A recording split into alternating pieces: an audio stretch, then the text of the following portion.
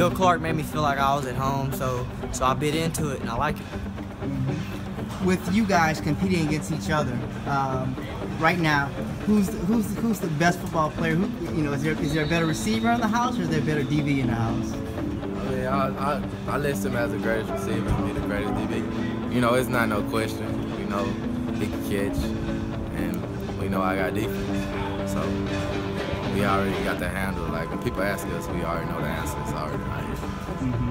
Competing to have in-house competition against your brother, what's that like? How does it make you better? How do you hope it makes him better?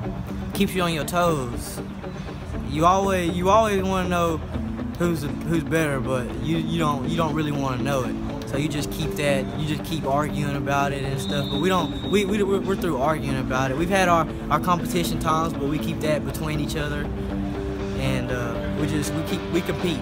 Oh, that's all we do is compete.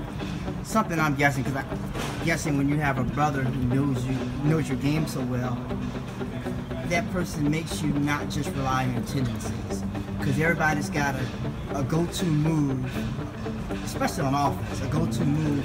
But when you go against somebody that plays against you all the time, it don't work because they know what to look for.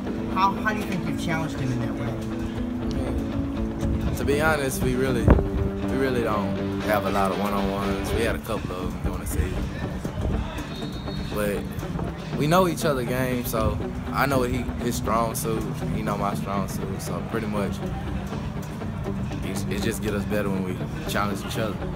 And even in a way that you also know each other's weaknesses. Yes, sir. Because everybody has weaknesses that you hope to become strengths one day.